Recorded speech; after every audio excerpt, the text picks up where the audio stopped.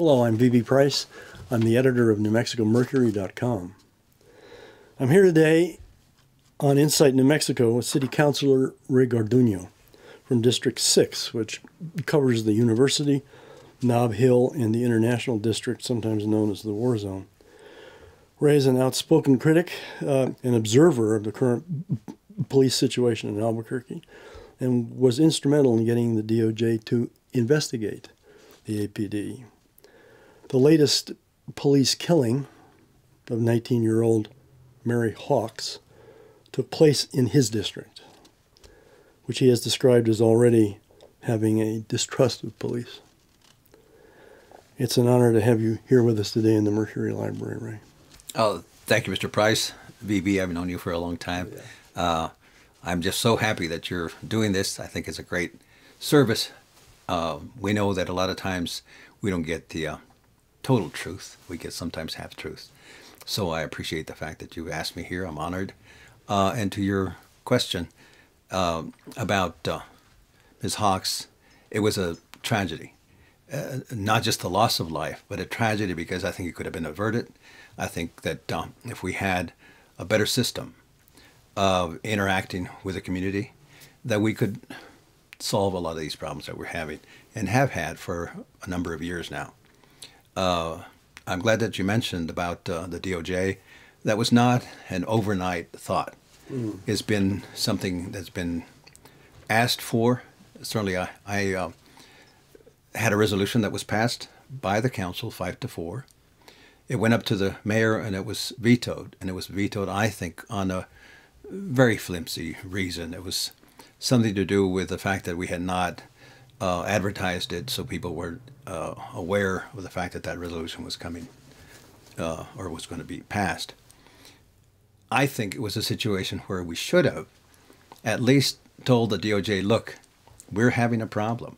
We know that there are some things that we'd like to have corrected, and we'd like to have help from people who have had experience with these things.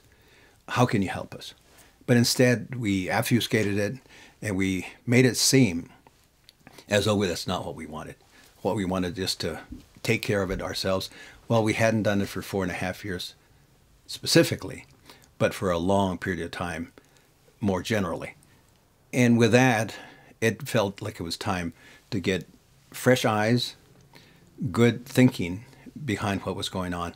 That was the whole impetus for that resolution. So the recent killing of a young woman, barely just at the end of her teens, we keep on reading and waiting for information. Now it's been almost 4 days. We know next to nothing about it. Do you believe that the police are stonewalling us on this? Why no video cams? What about the video cams on the rest of the officers? What do you think the real story is here? Well, you know, it's unconscionable to think that even after all this information that we've received and all the discussion that we've had around the whole fact of getting good information about what's happening out there, that we would have a situation where, as you said, this young woman who was in her late teens, barely experiencing life, and I don't pretend to know what her life was like or not like, but the point is that she was 17 years old. And the fact that we don't have clear, good information about what occurred is enough for me to ask, what are we doing? Why haven't we just had it as a matter of fact, a pro forma way of acting out there with the community when we, as a city, as a government, as a police department, why aren't we out there making sure that we know everything about these folks that we are trying to apprehend? I make no excuses for people who are really involved in crime and crime that might be dangerous to everyone. Sure. But I think that if we had lapel cameras and the footage from that we would be able to decide what has happened, and for there not to be any information coming forward because of whatever the reason is. I don't know the entire reason, but it sounds like the camera was simply not turned on. That's unconscionable. I mean, how can we say that today everybody knows how to turn on a camera? And need be, turn the camera on when you report to work and leave it running for the entire day if that's what you need, and if you have a propensity for forgetting to turn it on. But at the least, you know when you're going to have an interaction with a citizen. If that's the case, then you should know to turn on the camera, and it's not just for the protection of the person that you're going to apprehend, if that's the case, or going to interact with. It's a protection of the police officer also. Sure. That police officer needs to be able to show people that it was a dangerous situation, and it was a moment's warning for me to make a decision, but it's all here on tape, and everybody can objectively see what happened, rather than the cloud that we're under in this situation with Ms. Hawks, where it sounds like it was so quickly unraveling and ongoing that there was no time for the camera to be turned on. I just can't imagine how that can be sellable.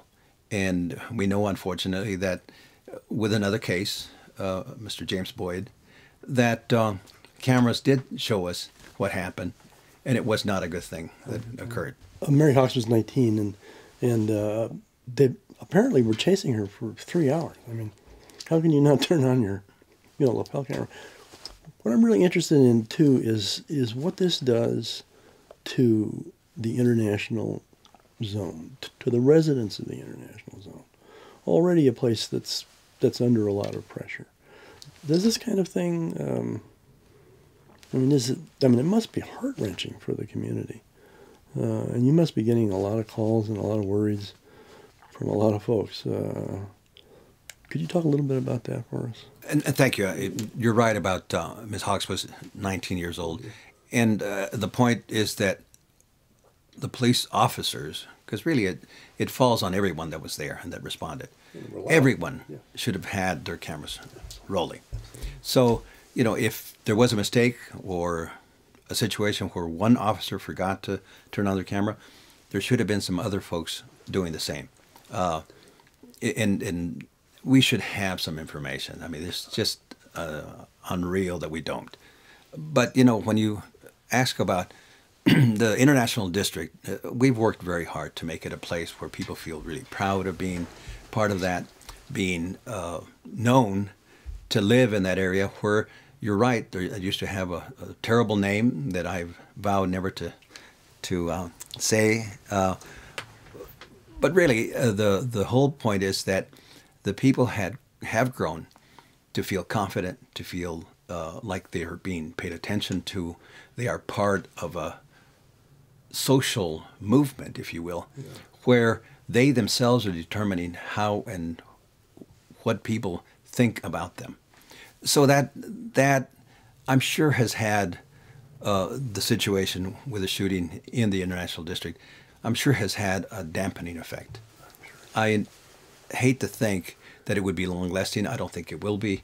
I think the people have become resilient to some of the problems that existed and sometimes rear up again. But for my part, I will continue to implore, to ask people to remember why we're doing all this. It's not just for the moment. It's not just for a fleeting time, but this is forever. This, we need to take back that part of the city, and we have. And I venture to say that we're not going to relinquish ownership of that part of the community because it's so important. And there are so many people there who have worked not only diligently, but just day in and day out to make sure that we don't forget. They are there. We need to reconcile the fact that they are really important, strong-willed, amazing folks who have come to their own, and I think will continue to. And if you go to the International District, I'd love to take people on the tour if they like. There are many things that are happening there that are just amazing. The International Festival will be happening at the Veterans Memorial September 19th, I believe. But that's just to prove Yeah. that the community has rallied, knows that things happen because the community makes them happen, not because any individual, whoever that is. And I would never claim myself to be the person, but I certainly have worked hard, and so has Senator Tim Keller, many other folks that are there as elected officials, Maggie Hart Stebbins, Cheryl Stapleton. Many people have worked very hard, but it's the individuals within the community that make it happen, and they're the ones that essentially tell us what they want, because that's what the community does. And elected officials are best served if they listen rather than talk. So speaking of listening, the City Council has had an opportunity now to listen, I believe, twice to an impassioned citizenry about the current behavior at the APD, which has now resulted in 24 police killings, 28 shootings in a period of just a little bit over 4 years. What was your impression of those meetings? What was your impression of your fellow councilors? What did you get out of hearing the public? VB, thank you for asking that. I think it's really important for people to realize that folks who came to us for those 2 meetings was cathartic, was important. But, they had been coming to us for many years. And I had listened to them. I empathized with a lot of things that they were saying. I would never pretend to know what it's like to lose a child. I have a son who's 35 years old. I can only imagine what that would be like. I know. I can only imagine. So it was on my part to show folks that I was listening, that I was hoping that we would come to some level of understanding of what these families were telling us. Now, the last 2 meetings of the City Council, and I want to tell you that I spoke to Ken Sanchez, who's president, and over coffee and some burritos at Max on West Central, we talked about what do we need to do. And I told him, look, the community needs to be heard. The 2-minute time limits that we've been giving them for the last 3.5 years, certainly, last 2 years specifically, is not enough. I mean, if anything, I would, as a community member, feel somewhat slighted and maybe even disrespected if I'm not listened to at a longer period than that. So I asked if it would be all right if we had some representatives from the community come and speak to us with a longer period of time. And he said, fine, what do you think we need to do? And we talked about it. And inevitably what happened was that the agenda was cleared of all business, if you will, except 2 items that needed to be dealt with that night. But the rest of the time was reserved completely for community response and community discussion. And we had 4 people, very important people in the community, who they themselves, I'm sure, would tell you, they represent areas of interest, areas of importance. And we had Nicole Moreland, who spoke from the level of what families have experienced and what disaster it has caused within that family structure by losing a loved one. We had Ralph Arianes, who is a community member, an activist on the executive, I believe he's executive director or executive president of LULAC statewide, also with the Hispanic Roundtable. He spoke to us from that viewpoint and what the City Council could do. We had Jose Martinez, who was homeless at one point and had worked himself out of that. And he himself has said that he had some addictions that he had to work out. And he's talked to us about the homelessness and how sometimes the homeless are mistreated, misunderstood, and how important it would be for us, the council, to start looking at those situations very specifically. And then we had Miss Vargas, and she spoke from the viewpoint of having to deal with and having to struggle with mental illness. Yeah. And one of the things she did, if anybody saw that piece of tape, she put on the table the number of medications that she has to take to keep just, you know, a sense about herself. She was amazingly poignant in describing why it's so important to make sure that people with mental illness are treated differently. You cannot just rush up to someone and pretend like they're going to be acting as if they understand what you're saying, especially when they're being, if you will, bombarded by all these commands and probably in some ways very scary. Very. And if you're suffering through mental illness and maybe are having an episode that is unwielding, that you might react in a way that some people might think is something you should, you know, as a police officer, react to it with violence, and that's just not the way to do it. So, you know, any of us who have children and grandchildren, our grandchildren are 18 and 16 now, and our children are 50s, you know, the mere thought of losing a family member or losing a child is so horrible. But to get back to the council, if I might, I've been watching the city council since it was morphed from the commission in 74, and I've seen a lot of really feisty councils, a lot of angry councils, a lot of councils who went knuckle to knuckle with the mayor, and I'm wondering what's happened to this council. Why? I mean, yourself excluded. What the heck is going on with these people? I mean, they don't. I mean, I know that you need a supermajority to do certain things. I'm not even totally clear what that actually means anymore. But I keep on wondering in the back of my mind if they're intimidated by the police. Well, I'm glad you asked that question, because I think the public is asking that question themselves. And I know that it's been written about and discussed in many forums in many ways. So I'll give an attempt at what I think is happening. And I think you're right. I think that there's been a level of, if not complacency, a level of, well, things will work out. We don't have to worry because the police will, you know, get back to policing. And I don't think that's going to happen. And we know that for 2.5 years this has happened. And I could excuse people not being ready to act. We're 6 months into it. Yeah. But after 2.5 years, we need to do something. Yeah. Councilor Winter and myself introduced a task force and asked that a task force be put together to look at the Police Oversight Commission.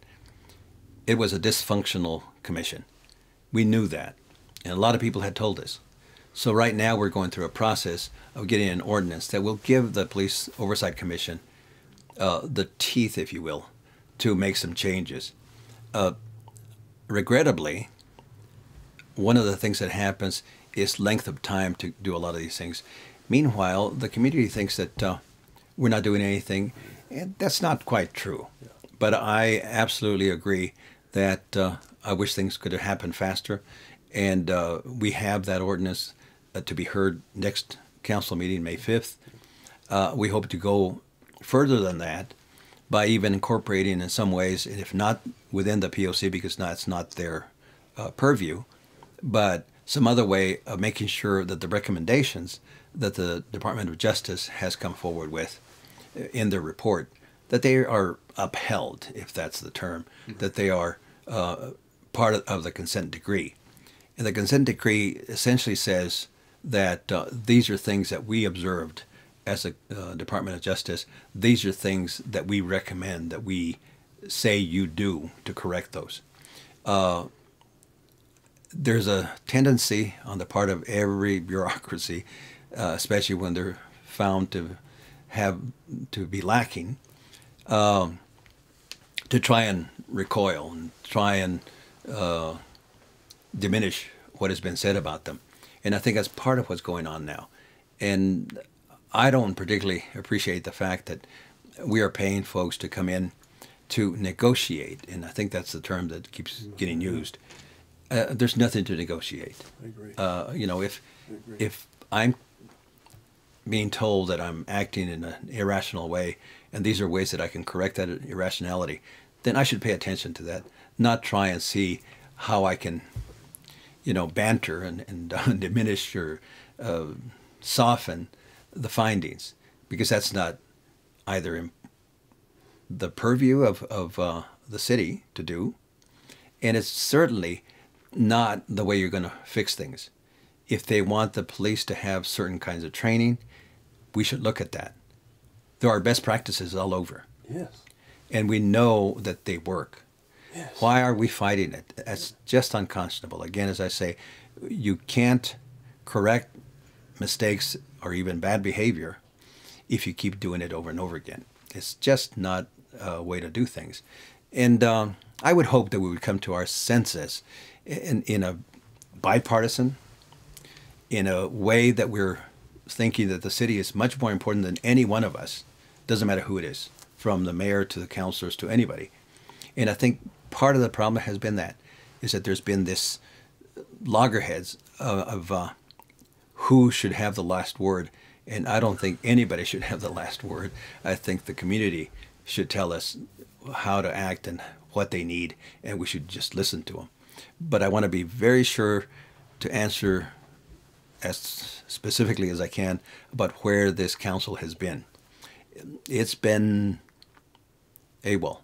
It's been on some level not ready to face some of these problems. And we had a lot of split votes, you know, 5-4.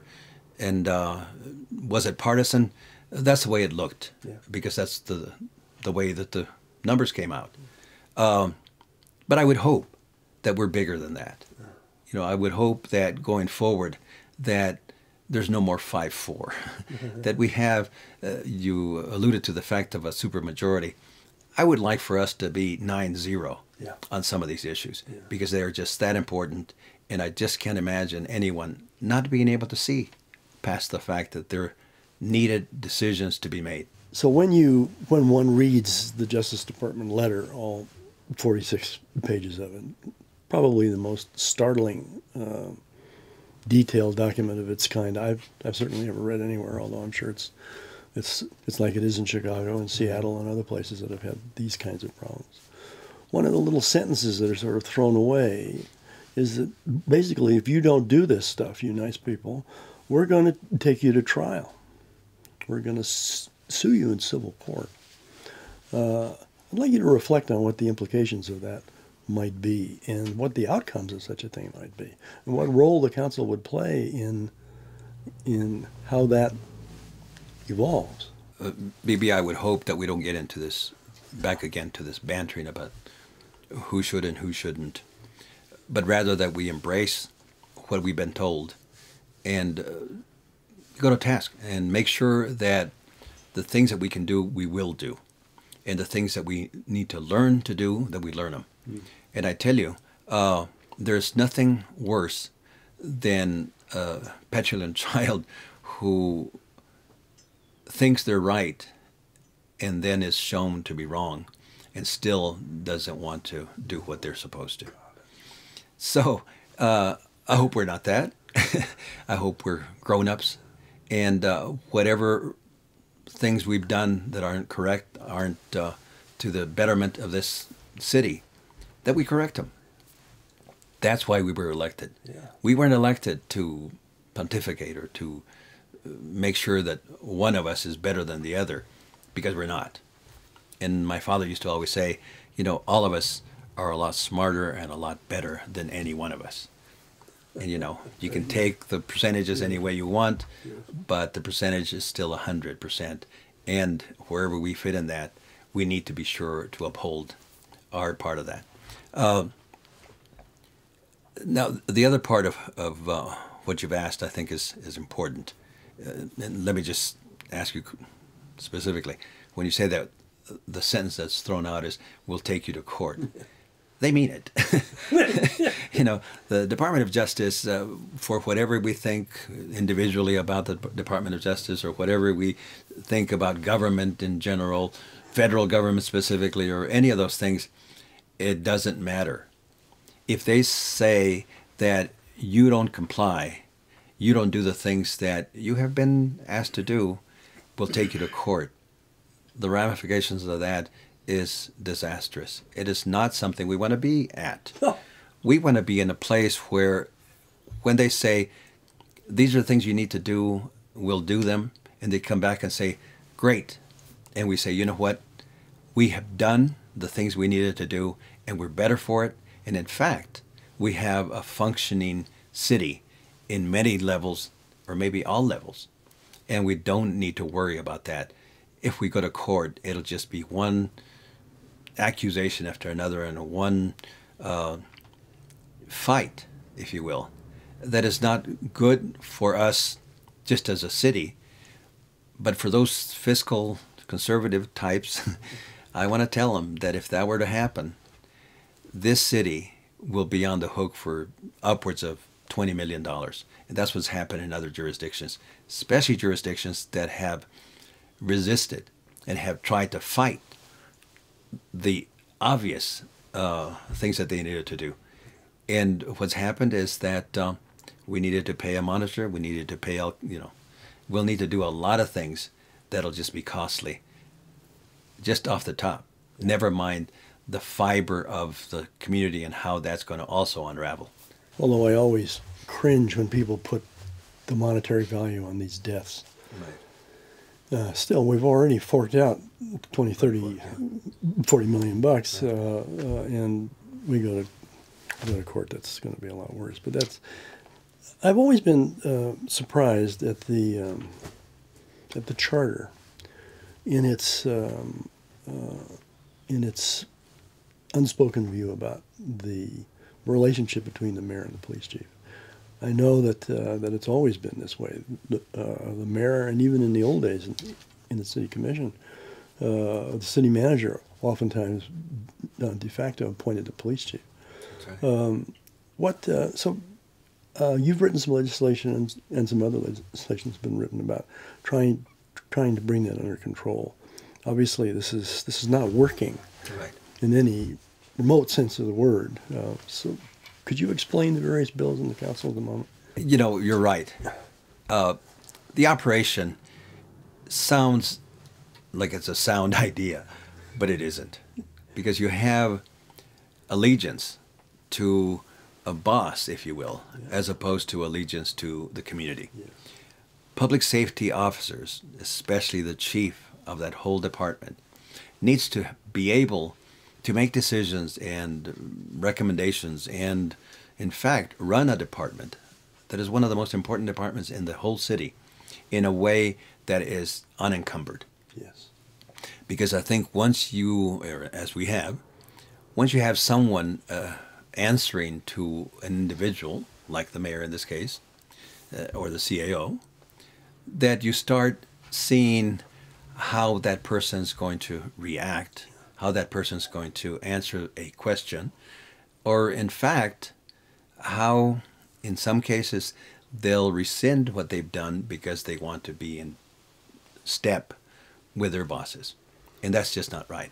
So to go to the legislation, let me just begin, I think, with what is a little softer, and that's Councilor Winter and Councilor Sanchez have introduced an ordinance that will ask the mayor to bring the candidate in front of the council for advice and consent. And the advice and consent is wonderful. I think the council can then have an opportunity to question, to make sure that that person, in fact, understands the needs of the community. But I felt like we needed more than that. I felt like we needed, let's say, complete independence, if you will. Mm. And I've proposed an ordinance that will ask that the police chief be an elected position. Like the sheriff. Like the sheriff. And if people can't play good in the positions they're in, then let's have the public weigh in.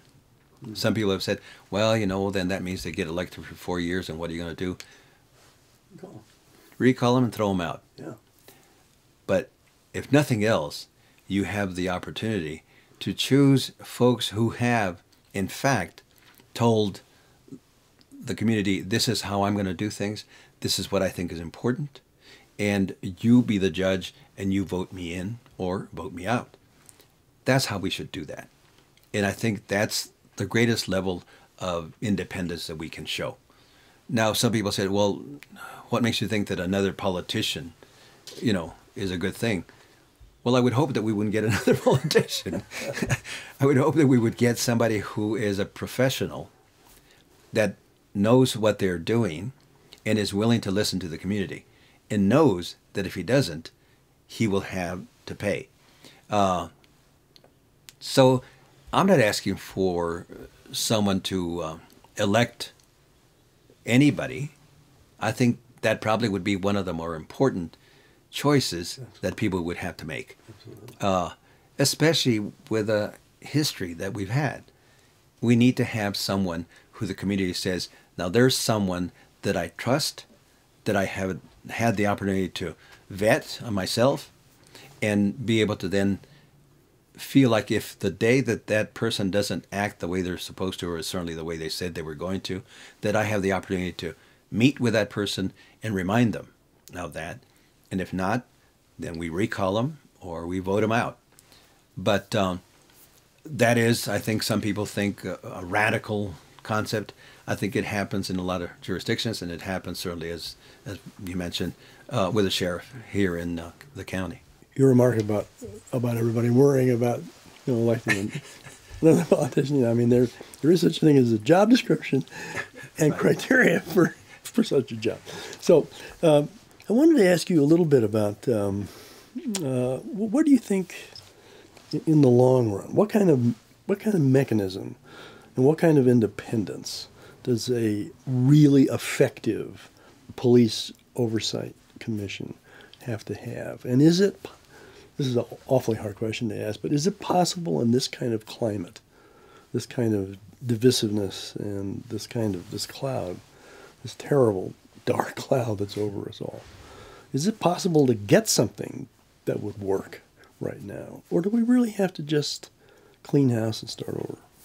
Well, BB, if you're asking about whether the Police Oversight Commission as constituted right now is something that we should move forward, absolutely not. And in fact, the ordinance that Councilor Winter and myself have introduced, and in fact is through the process right now, is a draft form.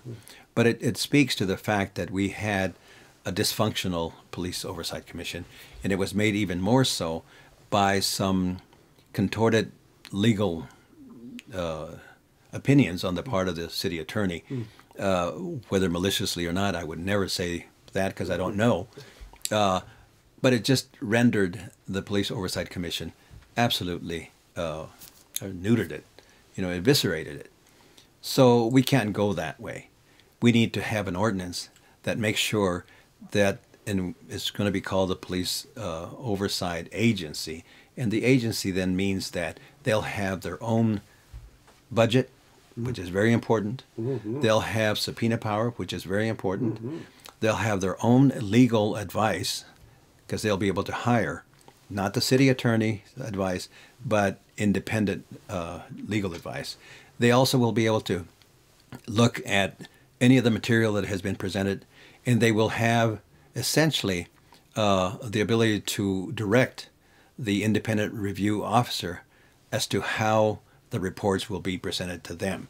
They will also be able to recommend what kinds of punishment, if you will, from a matrix, or I don't know how that will work, but from a level of how and where police officers should be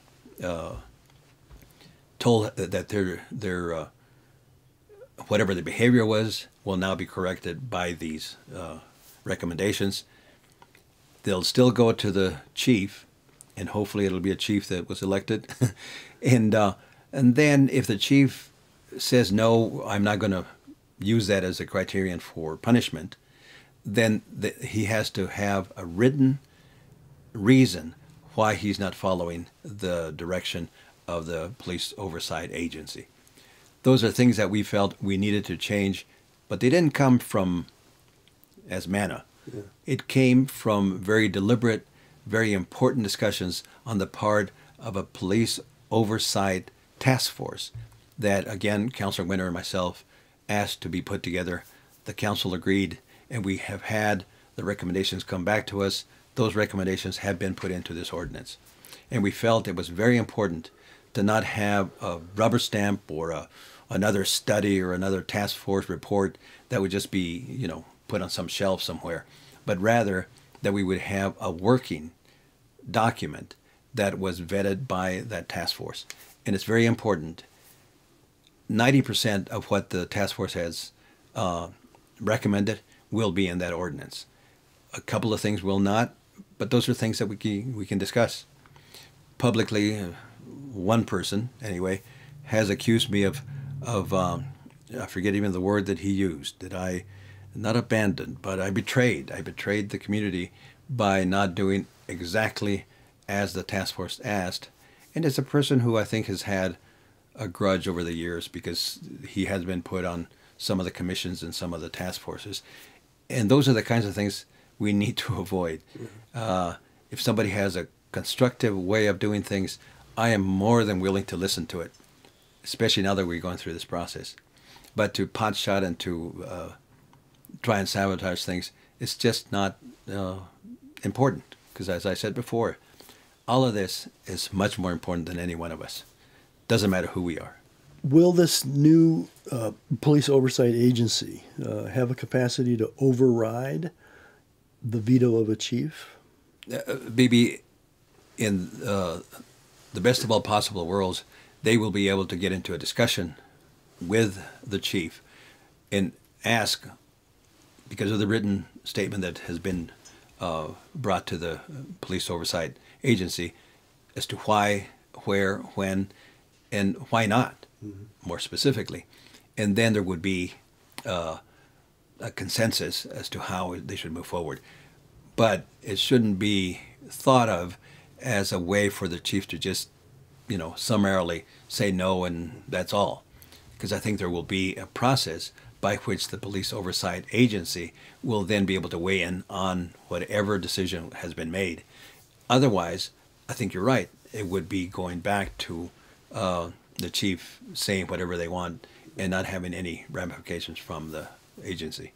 So I'm seeing this agency is really sort of doing away with the necessity of a grand jury to investigate police shootings. Grand juries are, of course, prosecutorial events. There's no defendant. There's only prosecutors and policemen. Right. So I've always wondered how that might work, which I don't think it's worked very well, as we've seen. Right. So there is a lot of political shenanigans going on in all of this, and I just have to bring it up. Chief Eden is the former public safety secretary for the governor of New Mexico. We have a lot of roundhouse movement. We know that the mayor is also of the same political party, and I know we're trying to be bipartisan and all the rest of that.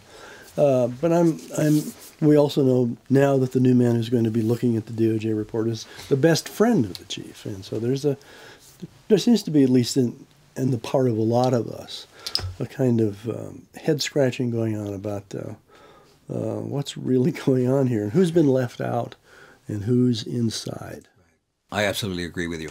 I think that unfortunately the whole process has been tainted because of the perception. Are any of those individuals good people? More than likely. I don't know. Sure. But I think that when you have a tether that is very easy to follow, it's hard to then deny the fact that there's influence. Yeah. Whether it's direct or assumed or loyalty or a lot of those things that happens, those are things that we should be beyond. Yeah. We should make sure that if we're going to go out and look for the best person for a position, that the best person be sought.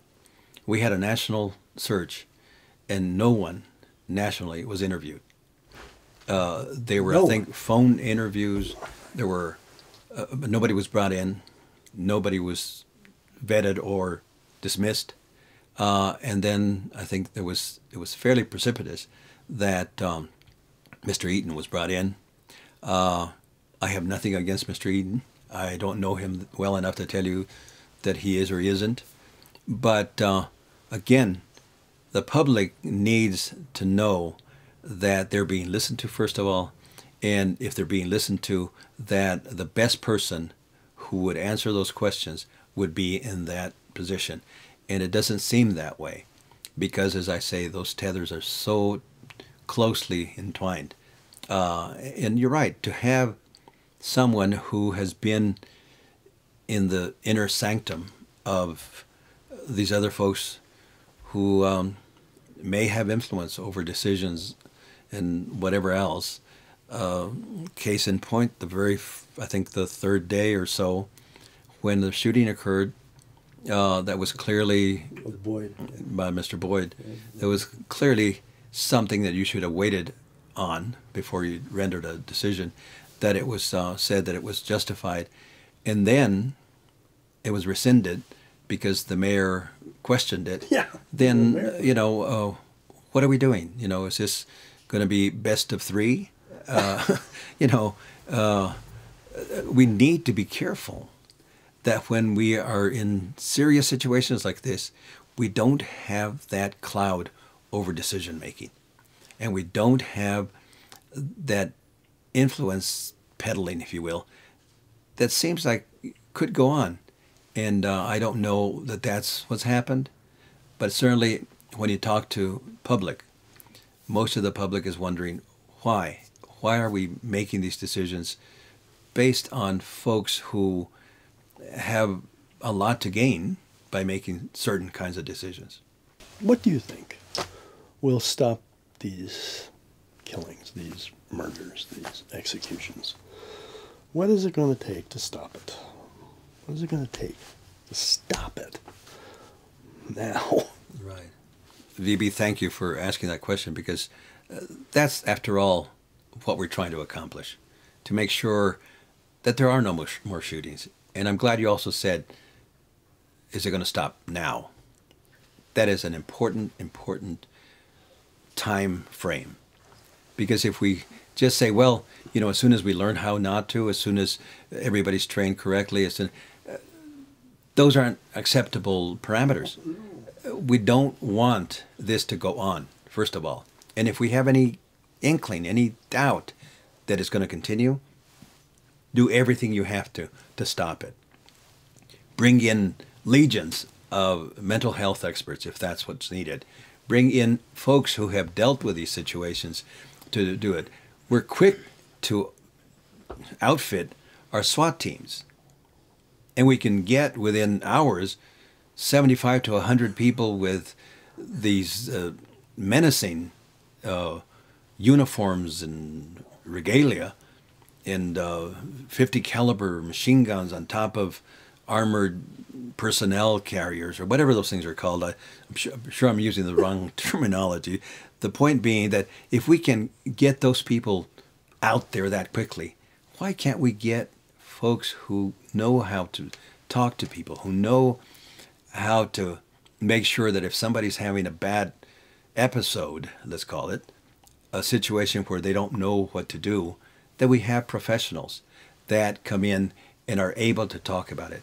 I have talked to Senator Jerry Ortiz-Pino, and he has said there are legions of folks who, may not stop somebody's angst at the moment, but they certainly will be able to de-escalate, if you will, sure, by simply waiting out the situation.